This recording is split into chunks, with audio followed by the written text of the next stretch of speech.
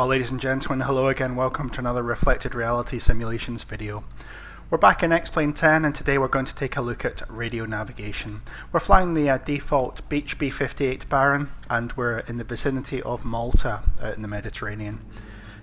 Radio navigation is really an interesting subject, so what we'll do is we'll have a look at the map first of all. I'll pause the sim and we'll have a chat about what we're going to do and why we're going to do it. So we're around Malta. We've got the Localiser NDB here, non-directional beacon. We're flying directly towards that. We'll fly outbound on a course of 270 degrees.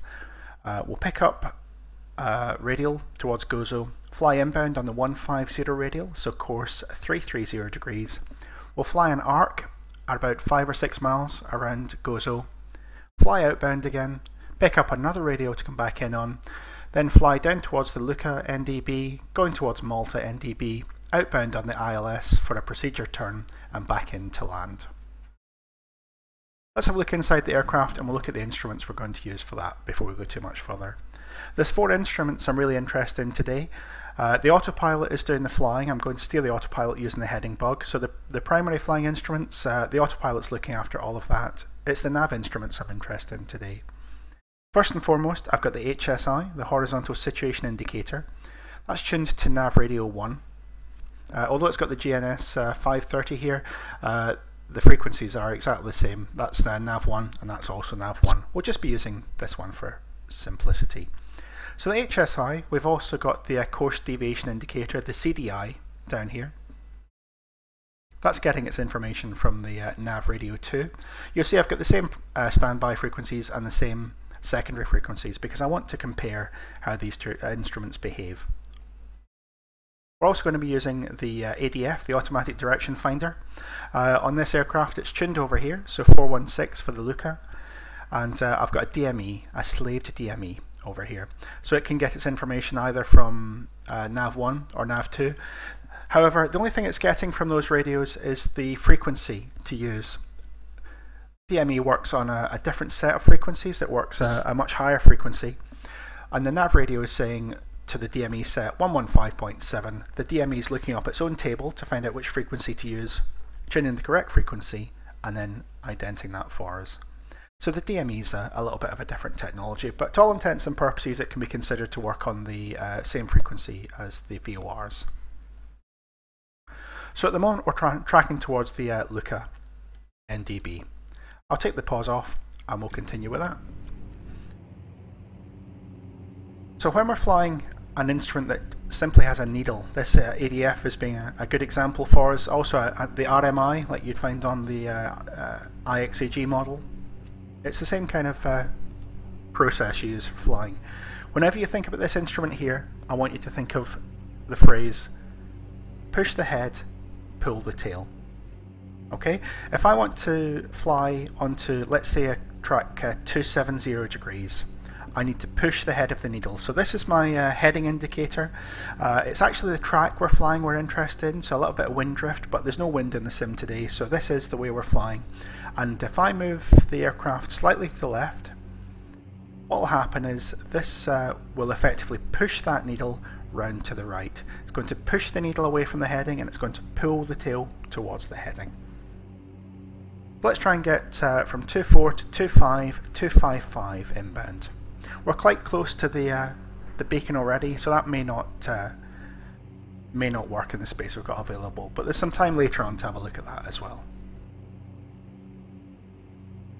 The ADF here, it's using an antenna on the undersurface of the aircraft to identify, relative to the aircraft heading, where the radio station is. The fact that this card here is moving the same as the directional gyro or the compass is really beneficial. Not all the aircraft are like that. Some of them have a fixed card and that's far harder to fly with. So there's 240, 250, 260. We're really quite close to the beacon, as I said. So let's just come around on to about 270, 265 initially. And what I want to do is to fly over the top of the beacon and then go outbound exactly on the 270 radial.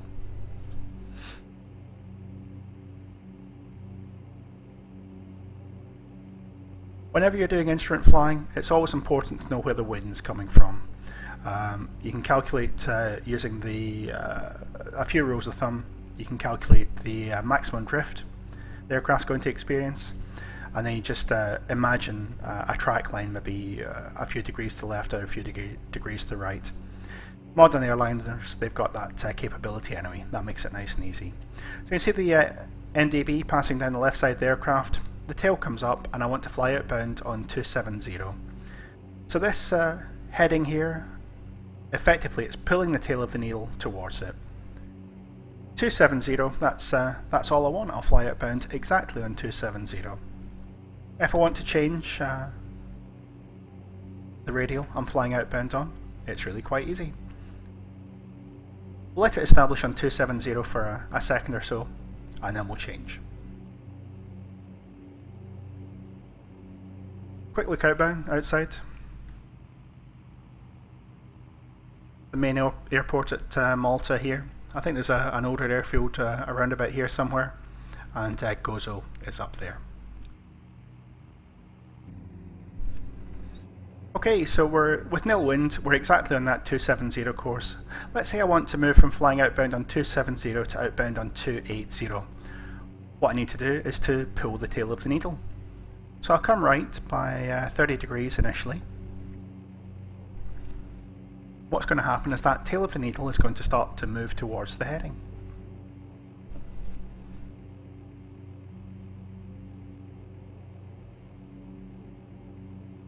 There you go, it's coming through 275. And the closer we are to the station, the quicker that needle will move. So if we were about 20 miles away, it would move at a much slower rate than it's moving at the moment.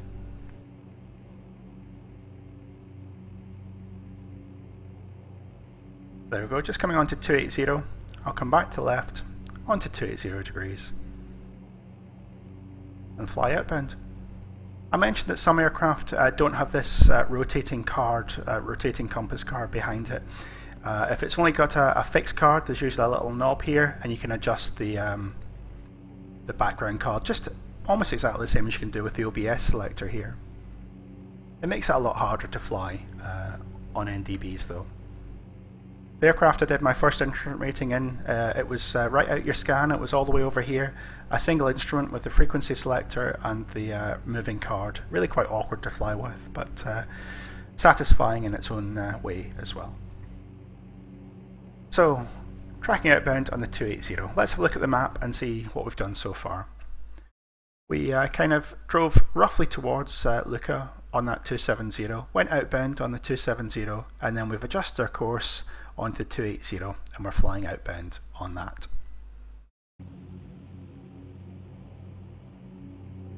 So the only indication that's been given here is a pointer from the aircraft towards the station.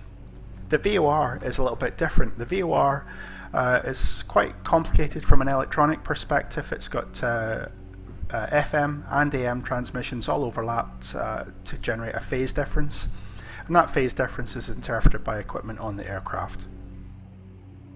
What it means is the aircraft knows which radial it's on, and if you tell the aircraft by using the heading selector or the OBS selector which radial you want to fly on, it can give you a deviation from that course as well.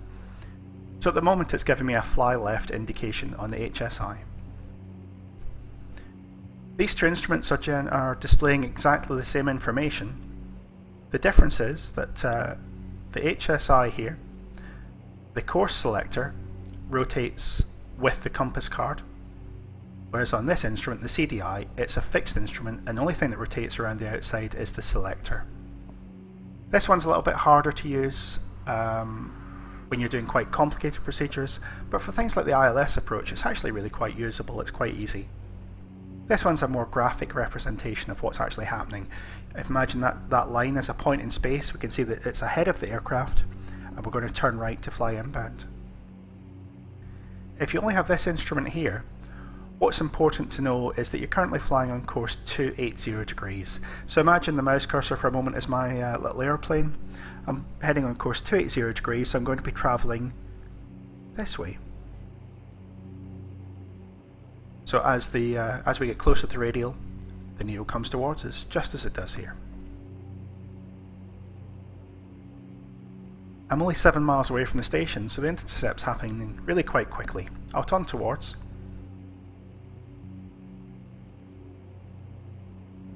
When I first started flying Flight Sim 4, way back in the early 90s, this was represented quite well in that simulator. I remember flying around Chicago using a photocopy of the back of the instruction manual as a sectional chart to try and plot positions between the VOR stations.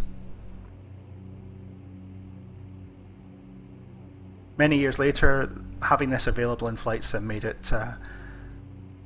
the process of getting an instrument rating a lot easier, because I already knew the basics of how these VOR stations operated. It was really quite beneficial to have that available to us. So we're flying towards Gozo just now. It's out there somewhere. I don't know if you can see the VOR. Perhaps that's it there. Yeah, there's the VOR station. And we're tracking inbound on the 150 radial, so course 330 degrees. And I'll just adjust the heading to keep the deviation bar centralized. As we approach the station, keep an eye on the DME here. DME is the actual distance to the station. The station's on the ground. We're going to pass over at 3,000 feet. 3,000 feet is just about half of a nautical mile. The elevation on the station is probably about 200 feet or so. So this will count down to about 0.5 or 0.4 before starting to go back up again. The speed indicator as well is also the closure rate on the station. So as we pass overhead, you'll see that decrease down to 0 and then start to increase back up again. That's going to be quite useful when we're doing the DME arc as well. And the final function here is the time till we get to the station. So if we have a look at the GPS just very briefly, ground speed on here is 173 versus 165, 164 it's coming down to. That's just as we pass overhead the beacon. As we get really close, you'll see the needle gets really quite sensitive. So we'll maybe see a course deviation. We don't want to make any rapid adjustments. If you were passing overhead, you wouldn't maybe leave it in nav mode. You just fly it on the heading bug for a little while so it doesn't try and steer like crazy to follow that. Once we're outbound, the little white arrow indicates the station's behind us and everything's working in the correct sense again. Adjust the heading bug as appropriate to track outbound. Because I've got nil wind, I can more or less put the heading bug on the course selector and fly outbound. There's a few VORs around the world that are a little bit unusual.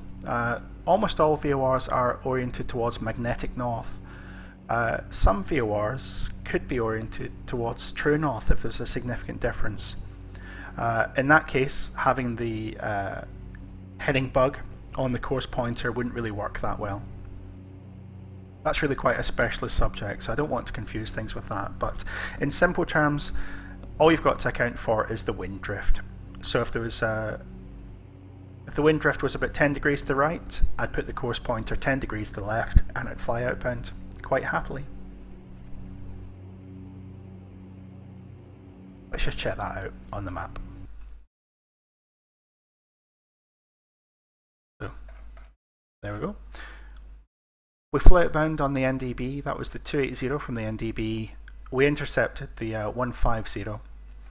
We can see on the rose indicator here, north on the VOR is not quite north aligned as far as the aircraft or as far as the sim's concerned, and that's quite common. The VORs aren't always kept perfectly aligned to magnetic north. The published radios on the charts, however, should always work. They should be within a few degrees of the actual magnetic heading. It's one of these things that if you think about it too much, it starts to hurt your head. It's easier just to fly the aircraft with the published headings, and it should all work out. So the next thing I'm going to demonstrate is a DME arc. The DME, the distance measuring equipment down here, when it gets to about 5.1, 5.2 miles, I'm going to start a 90-degree turn. That'll put the VOR and the DME off my right wingtip, and I'll basically fly around keeping that distance the same. Watch what happens to the ground speed as I start the turn, or the closure speed.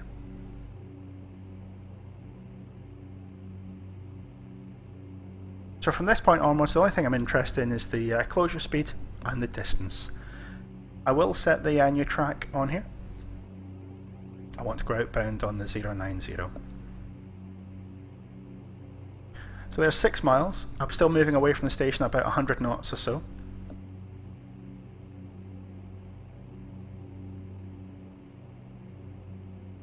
If it stays within half a mile, I'm quite happy with that tolerance. Doing a DMA arc at 6 miles out is really quite challenging. The further you are from the station, the longer it takes, but the easier it is to correct any little errors you've got. So now my closure rate to station is 0. I'm not getting any closer, I'm not getting any further away.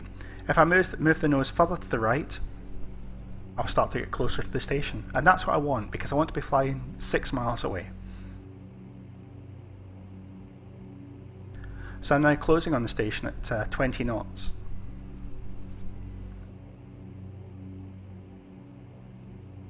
At that rate it would take me about a minute to get that 0.2 back.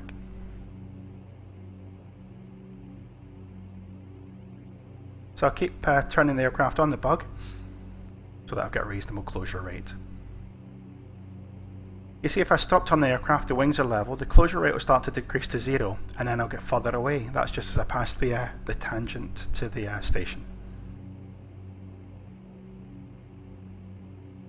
If you don't have the ground speed indicator in a DME, it's no problem, you just do it based on the distance.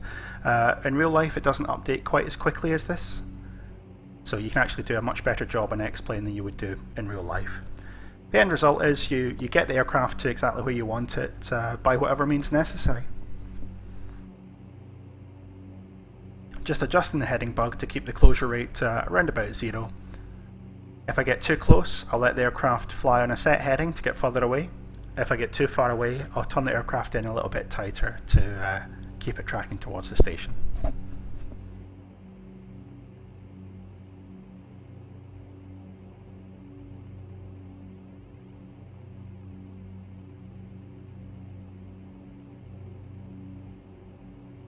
We're getting a little bit further away.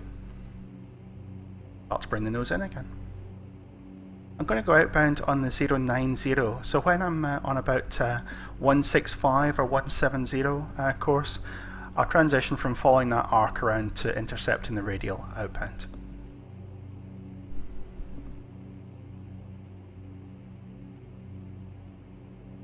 So although you can see airliners flying DME arcs making perfect arcs in the sky, we're more or less doing straight lines, little turn, straight line, little turn.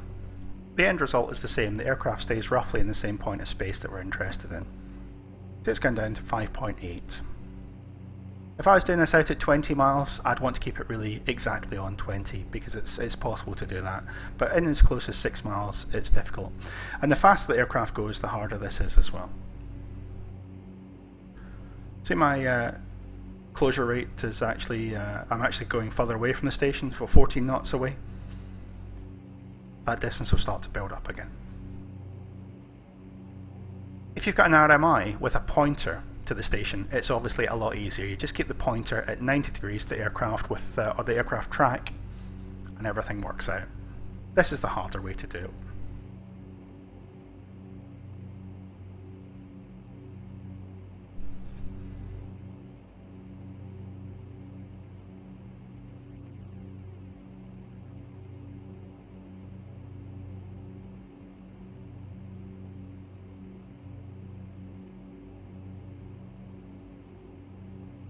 Okay, so that's more or less where I want to be. 6 miles out, only 10 degrees off. I'll make that turn left and pick up the 090 radial outbound, hopefully. Watch my ground speed, or my closure speed, as I turn to fly directly away from the station. It'll become closer to my ground speed. I'm expecting around 170 knots or so.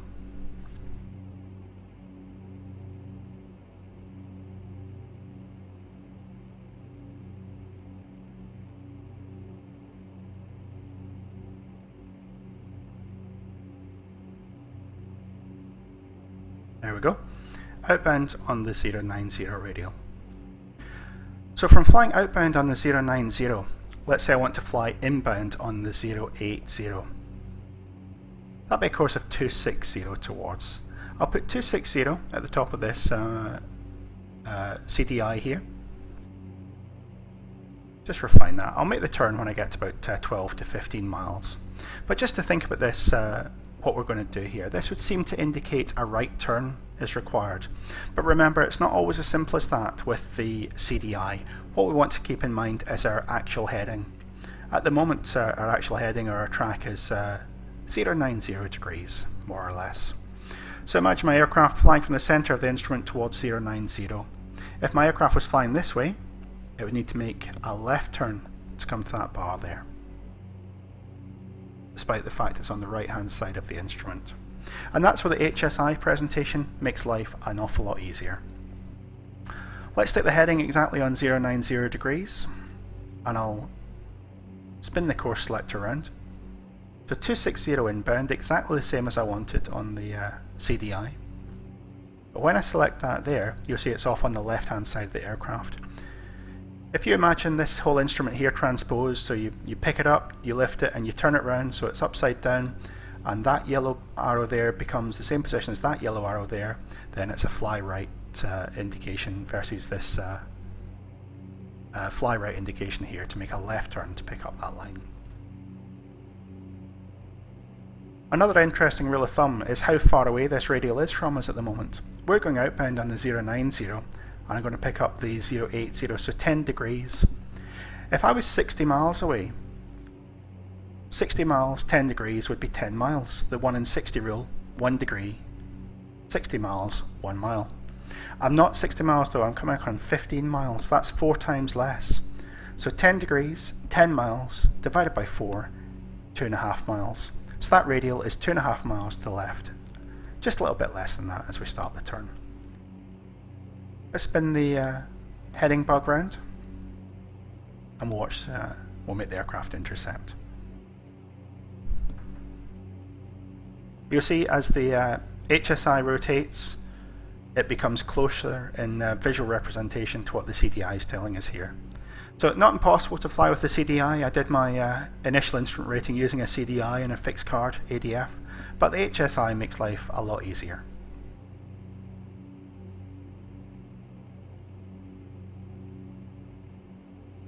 The ground speed went to 0, that means I was not closing, not gaining on the DME station, so I was at exactly 90 degrees towards it.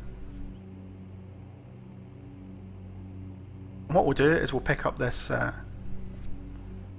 and pick up this radial and fly inbound on it.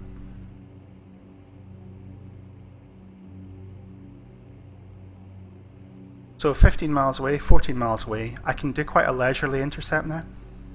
See the needle's moving at a much slower rate than it was when I was only 5 miles away from it. I'll wait till it's almost on top of us, and then I'll make the turn onto the heading.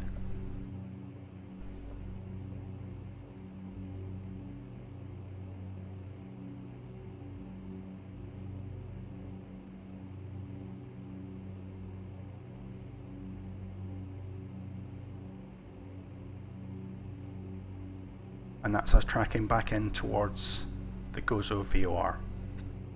Let's have a look at the map, see how that worked out. So there we go. If I get the rows there, so it's almost saying 6 miles. So that's a 6 mile radius we've flown around.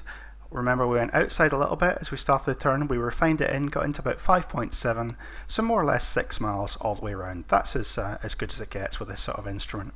We then went outbound on the 090, and we've turned around to track the 080 back in.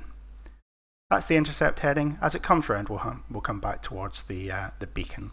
I'm not going to fly all the way towards the beacon though. What I'm going to do is break off and fly a course towards the Luca NDB, and we'll show tracking inbound to an NDB.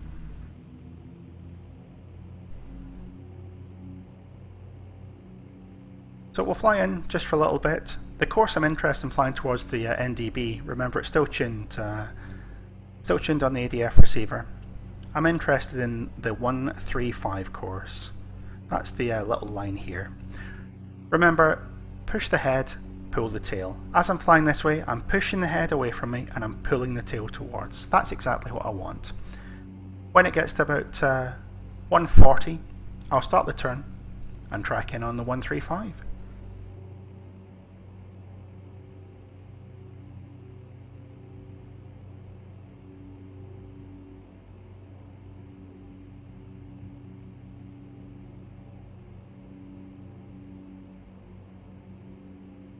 I did my instrument rating finally on a Piper Seneca 2, which is an ideal aircraft to try and do the instrument rating in. It's an aircraft that I didn't really enjoy flying at the time because the instrument rating is really hard work. But looking back on it, it's quite a satisfying bit of training. The end result is well worth it. So there's 140 on the needle here. I'll start the turn towards. It was 135 I was interested in. So I'll set 135 initially and see what happens. One of the issues you have with an ADF is it can't really be trusted in the turn. As the aircraft banks, there's all sorts of interference from the wings and the orientations of the antenna, that sort of thing. You'll hear it described as ADF dip. The sim doesn't model it that well. I don't think it models it at all, in fact, but ADF NDB, not to be trusted in a turn at all. So level the wings, take the reading, make an adjustment.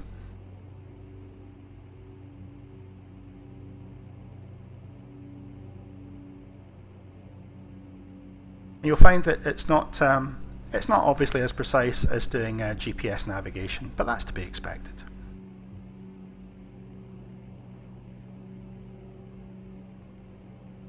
There you go, so it's 135. I'm probably just maybe about 134, so I'll bring it left a little bit and push the needle back the way I want it to go.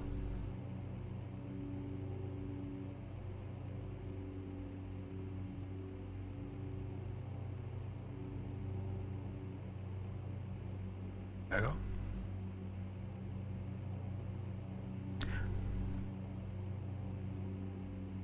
(135).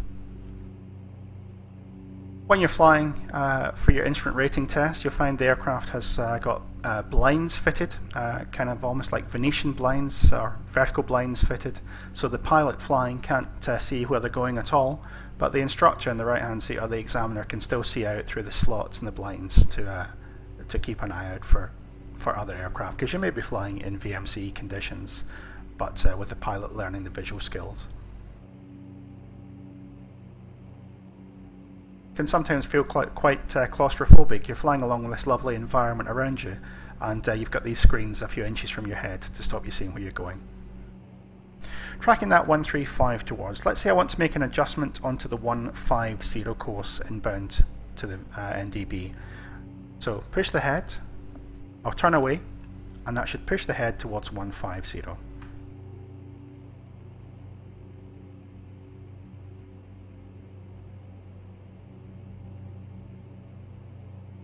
There's maybe a tiny little bit of ADF dip showing there. It did seem to lean slightly, so we'll have a look at that in the turn. While we're intercepting that, I'll reach in the ILS frequencies here, and I'll set the HSI and the CDI to the inbound course. That inbound course has been catching a few people out with the IXEG sim, I think, so we'll have a little chat about that once we've intercepted.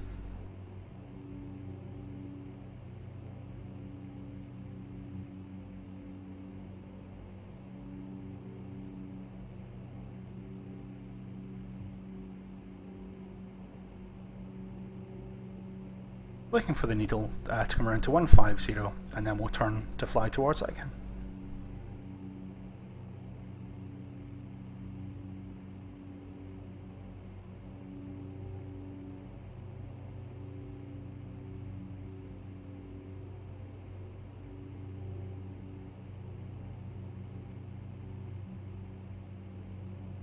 It still stays, it's quite accurate even with the angle of bank on there. So maybe there's not much ADF dip.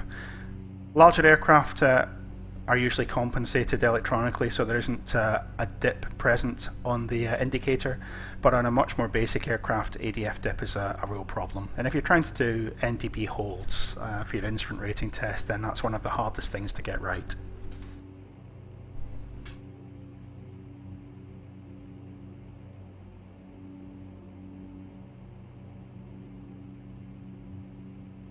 There you go, so it's just more or less on the 150.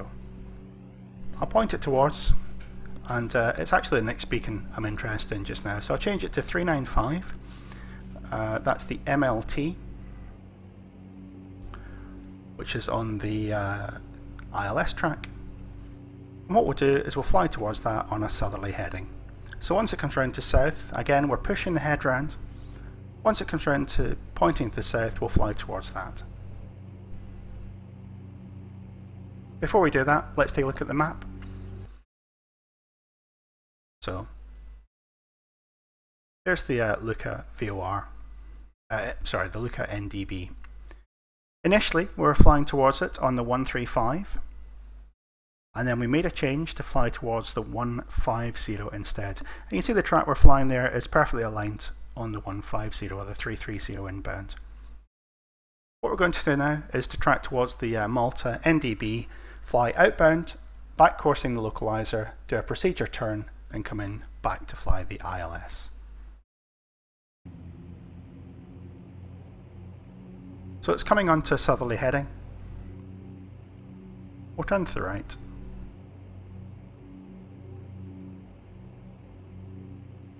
If you fly an aircraft that's got a G1000 fit or similar, the system has the ability to overlay a pointer for the NDB if you've got it fitted, the ADF needle. It'll also put a RMI needle on there, basically the same kind of instrument except for the VOR, and it can also show you a pointer towards the GPS unit as well, the GPS waypoint, all overlaid on an HSI, which is really quite useful. It's technology that much bigger airliners don't have. There's a lot of flexibility in the G1000 system, but it makes it quite complicated to have a proper sim of it. I've got about probably 140, 150 hours behind a G1000. It's an interesting device to fly with.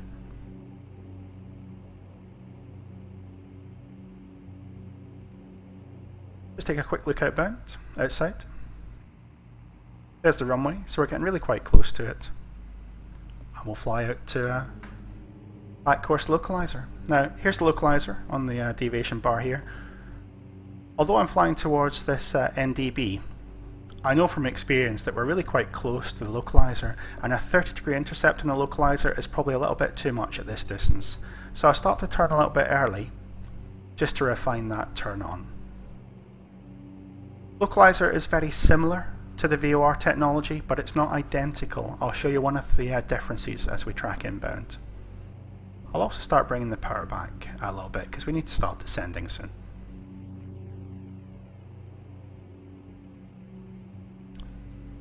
There's the deviation bar.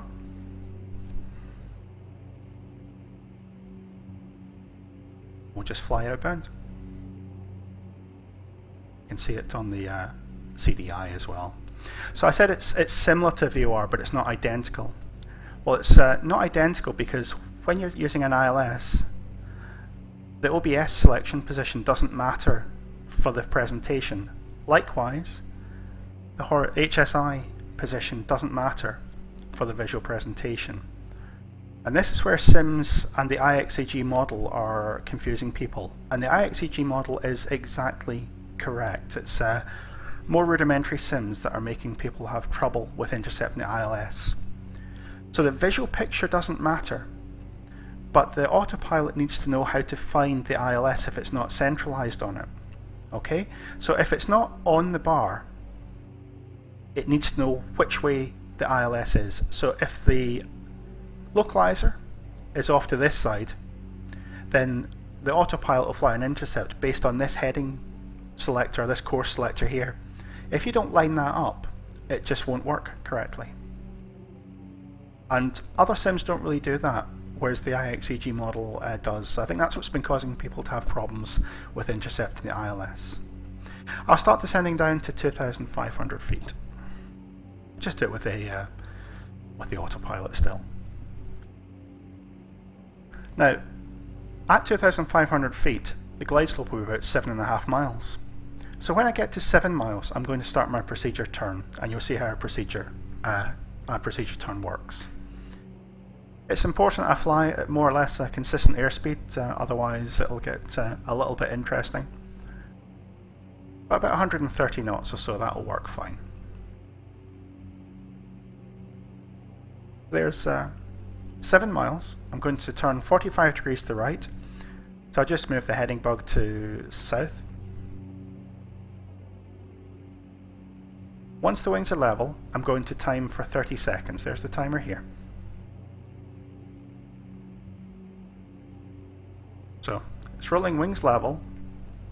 I'll wait till the timer's here, and then we'll turn left 180 degrees. Just watching the altitude as well. I'll click the altitude hold.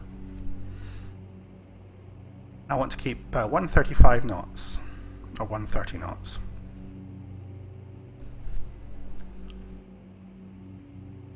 This is one of the procedure turns you can do. You can also do an 80-degree turn one way followed by a 260-degree turn the other. It still works.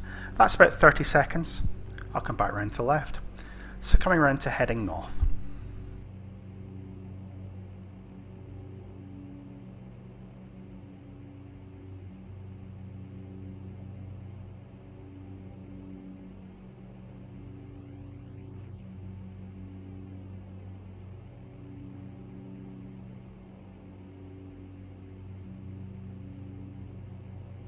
As we come around on that heading, I'll put the aircraft into approach mode and fly the ILS automatically with the autopilot.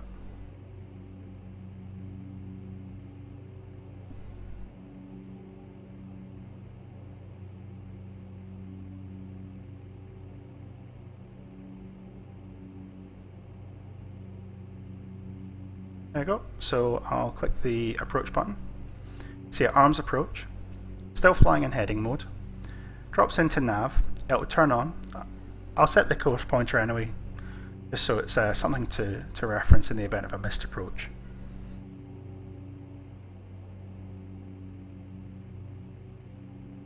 So again, whatever I've got selected on the OBS selector, it doesn't matter to me, but it does matter to the autopilot. The autopilot references the selected heading. Glide slope indicator's coming down, so what I'll do is I'm below the flap and gear limit for stage 1, so I'll put the gear down. It's like stage 1 flaps, or approach flaps. Speed will come back. I'll not make a power change because it should all work out as we start downhill. And if you remember my rules of thumb video about descent rates, we're going to be going down the glide slope about 110 to 100 knots. Ground speed towards the station. So if I half that, so 110 becomes 55, add on 10%, it's almost 600 feet a minute. Once we've intercepted, I'm expecting to see about 600 feet a minute, maybe a little bit less as we go down towards the station.